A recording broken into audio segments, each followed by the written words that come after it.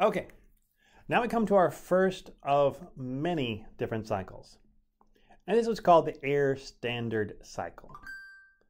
It's a cycle for which the air standard assumptions are applicable, which a lot of these are, but this is the absolute most basic one. Now remember last time I told you that this is much more realistic. We have air, we have fuel, they mix together, they burn, boom!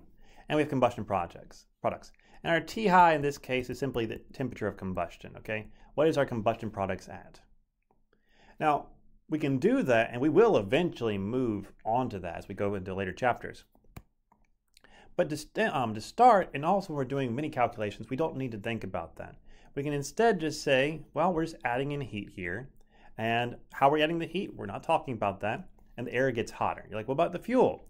Well, it's mostly air before and after. If you look at combustion, there's a whole lot of air to a little bit of gas.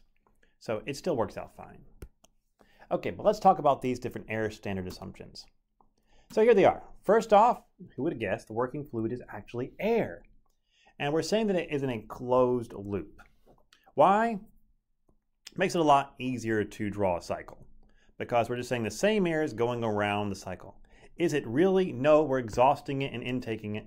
But for now, we're going to assume that it's a closed loop. And it also always behaves as an ideal gas, which is close enough to the case.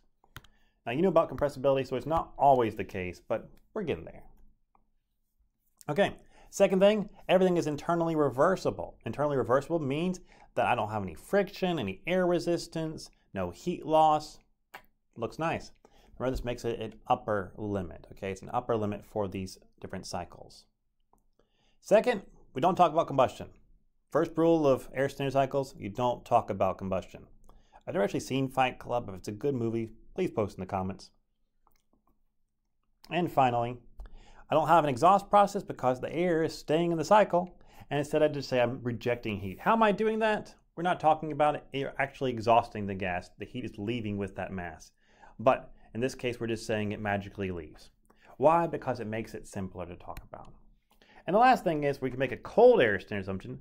We're saying it's air with a constant specific heat that's at room temperature.